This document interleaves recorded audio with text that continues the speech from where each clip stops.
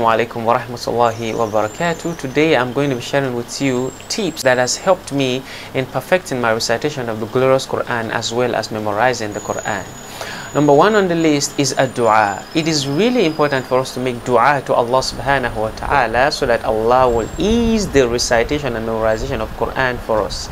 Number two on the list is try your best to avoid sins as possible. Number three on the list is having a schedule with Quran. Set aside daily portions of the Quran that you will be reading even though they are little.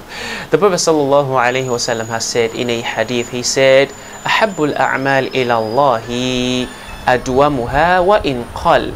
That the most beloved actions to Allah subhanahu wa ta'ala are the consistent ones even though they are little.